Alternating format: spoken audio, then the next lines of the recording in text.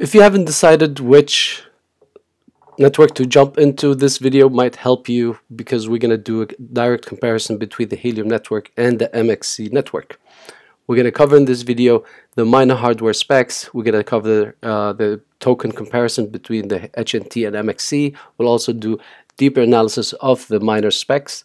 We're going to explain a little bit about the token network effect because it will help us understand the reward structure of both Helium and MXC. Also, how is the token of MXC broken into and how to calculate it. We'll also cover the two big subjects, which is the MXC fuel miner calculation and the MXC M2 Pro Health miner that was introduced a few days ago, and how these two calculations just changed my mind about me purchasing the MX M2 Pro. So no further ado, let's jump into this video.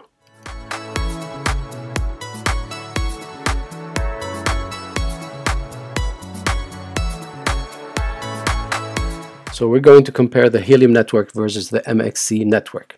So the Helium has over 58,000 hotspots deployed by June 13, and the MXC have around 11,000. Helium uses the proof of coverage, MXC proof of participation. I included the company location because there was a lot of doubts in Reddit about MXC and whether is it a scam or not. So Helium is in California, USA, and MXC is in Berlin, Germany. And if you guys don't know, Europe and Germany in specific, they have really strict regulations and laws and regarding security and among other things. So I think it's pretty solid. In terms of the community participation, Helium, I give it 5 stars. MXC 1 star, and the reason is the AMA that they did and the way they introduced the health miner to the community was not something that they should be proud of. So let's talk here about the token comparison between HNT and the MXC. The number of tokens for the MXC are 2,642,000,000 and the Helium is around 223 million. Are the tokens capped? Yes, for both. The halving, MXC doesn't have halving, and we'll explain that during the fuel breakdown. And for Helium, it does happen every 2 years, which is 1st of August in 2021. The token mine type, which obviously MXC here stands out, it can mine MXC, PTC, Bitcoin, Dash, and Polkadot is coming soon next year. Helium only mines HNT. In this slide, we're going to talk about the Helium versus the MXC minor hardware specs. We're going to take the Bobcat miner because it's the closest thing to the Match X.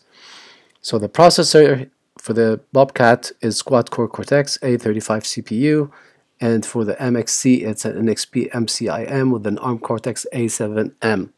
The lower capacity 8 channels uplink, 1 channel downlink. Here the M2 is really powerful, 2 SX1302 chipsets, 16 frequency channels. The enclosure here with the Bobcat is sold separately. With the M2 is built in. It's ASA plastic, IP66 rating, and anti-ultraviolet. The memory is 1 gig DDR3 for the Bobcat, and for the M2 is 256 megabyte. Storage memory is 64 gigabytes eMMC, and for the M2 Pro it's an optional SSD. Now let's compare the MXC versus the Helium in terms of the technology as well. This is from the source www.mxc.org.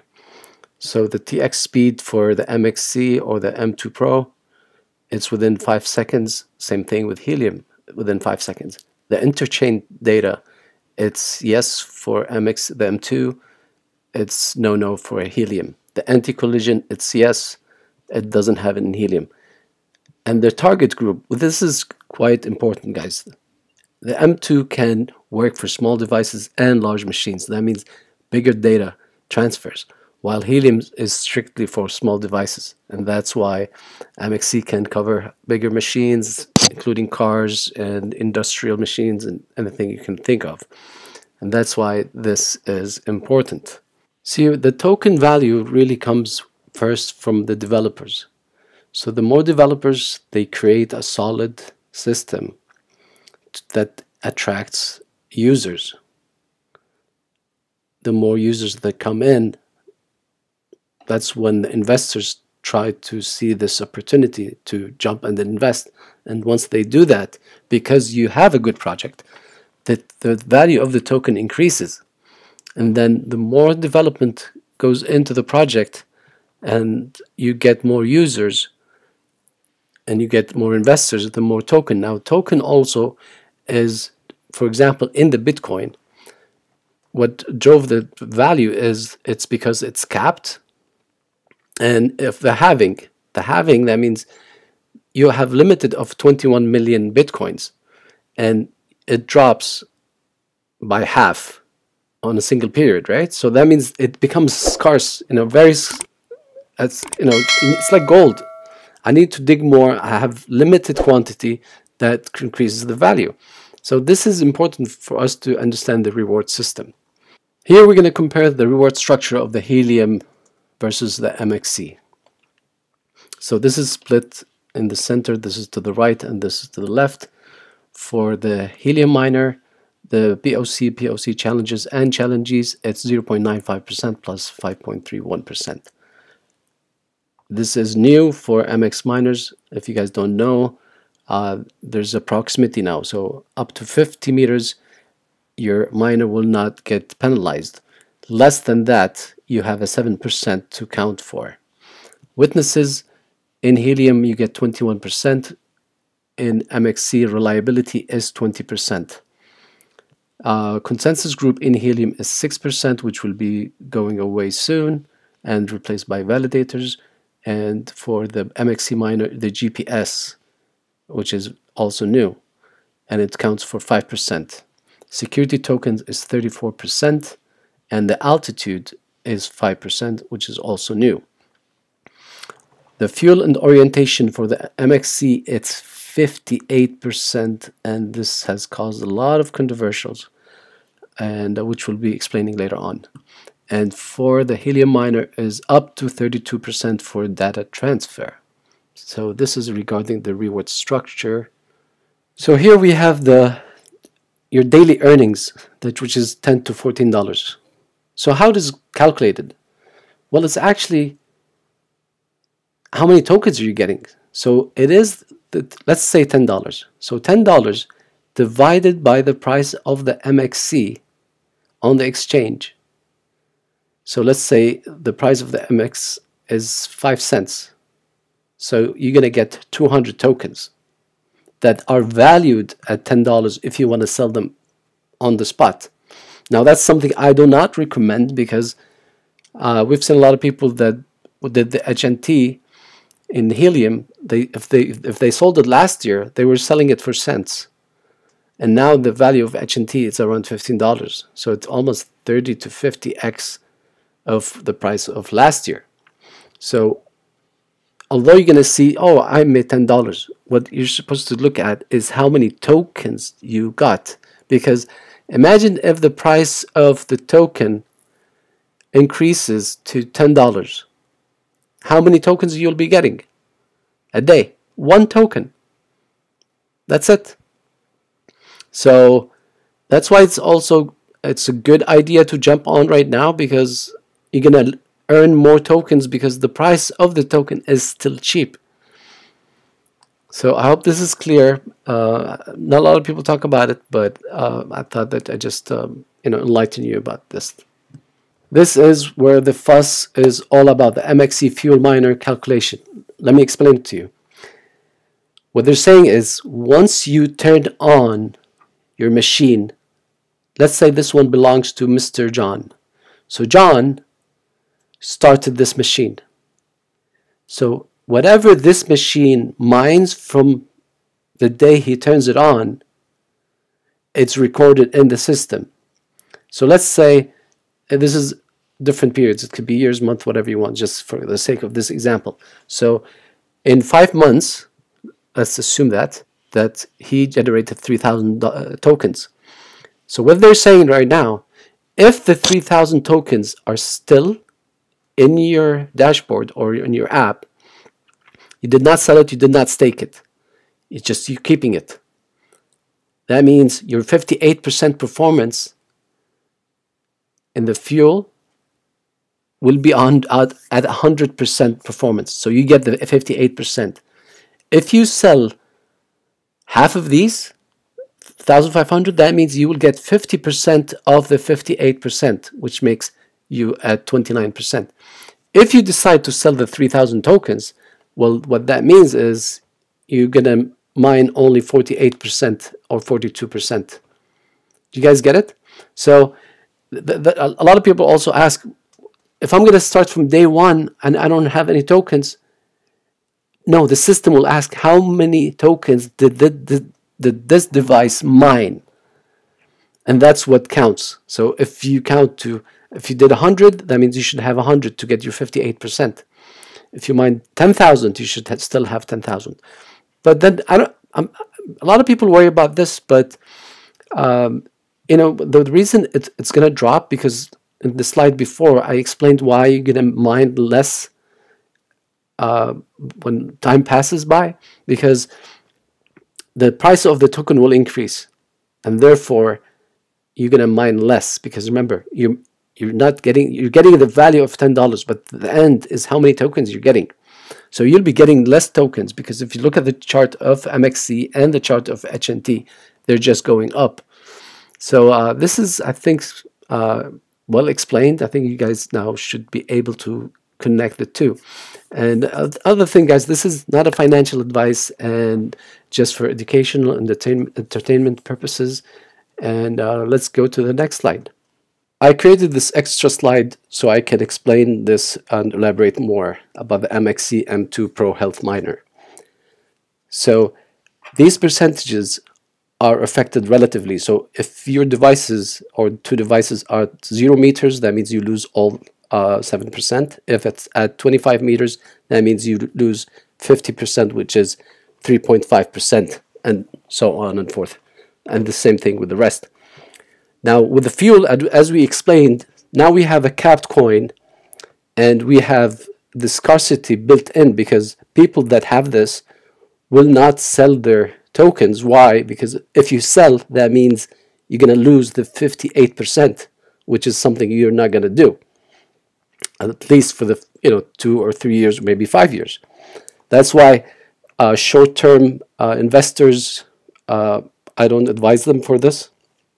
Even if people that are thinking of borrowing the money to buy this, that's not a good thing. You don't expect your return to be the same, because you're going to be losing 58%. Because what you're going to do is borrow the money, mine the tokens. After 8 months, that's the return of investment. You're going to sell these tokens to pay back somebody, and from there on, your miner will only generate 42%, assuming you have all of these well optimized.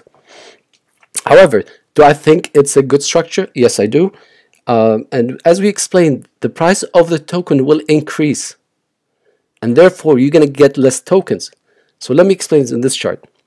So let's say in the first year, your miner generated or mined 15,000 tokens. The second year, your miner will have the 15,000 that you got from the first year plus 10,000 that you generated on the second year.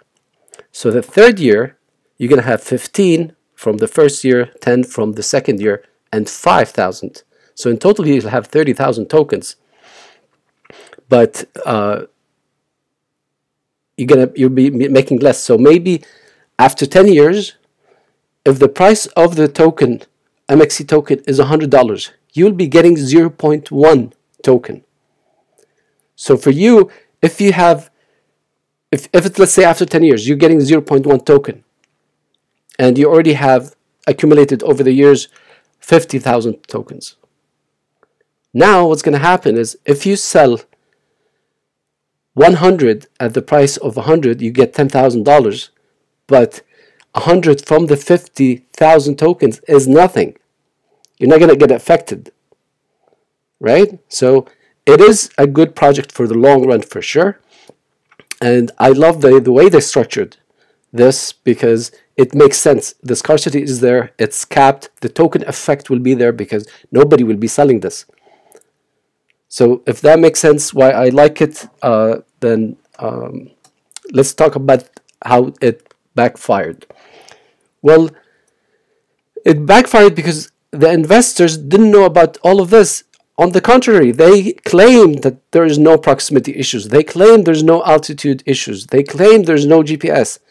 And people made the investment according to this, which is surprisingly not good, because if you told me, hey, don't worry about it, we don't have altitude or proximity issues, maybe I'm one of the guys who bought 20 of them. I invested $60,000 and decided to go with Match X, not with Helium, because I don't have these issues. Or I live in a basement. Well, the Helium would not work. So the Match X is a better option for me, and that's why I invested and bought 20 of them. But trust me, there are people who invested on 20 and 30 of them. And now you're telling them, oh no, we just found this problem. So that's why I understand why people are frustrated. And people are really mad because they made investment, they borrowed money. And, for MXC, which is surprisingly, is it like they didn't know? Seriously, I mean, you have engineers. Anybody with slight background of engineering, they will tell you if it has a GPS and it's using LoRaWAN, you need altitude, you need GPS. So is it possible they didn't know? I don't know. Is there a communication problem? For sure. And the second scenario, which is they knew about the health miner and they're going to introduce it, but why did they make that claim? That, oh, you don't have to worry about this. Our machine is robust. So that's where I stand. It is not, their approach was wrong. If they knew about it, it is a problem. If they did not know about it, it is a problem from an engineering point of view. I'm not gonna, this is not a financial advice. This is just for entertainment purposes, but I think they made a mistake. I highly recommend they follow Helium in terms of the community. Helium, when they introduced the HIP 15 and the HIP 17, it was by the community. The community said, and if you guys don't know what the HIP, it's a helium improvement processes. They said we have a density problem. A lot of heliums are in one spot, like Manhattan. There were so many of them, and this is not good for the network. So they did not punish them, but they say, hey, if you're just gonna go there and deploy one there, you're gonna hurt the system. And this is by the community. So if MXC came to the community and it's like, hey, we have some problems in the network, we need to discuss it, let's find a way to resolve this, I think they would have been in a better place. Although it would still backfire because people that invested, but it would not be as bad as it is now. I encourage MXC to hire or put somebody on board that has community capacity building to see how they can move on with the community. I would also recommend they bring in someone with communication backgrounds.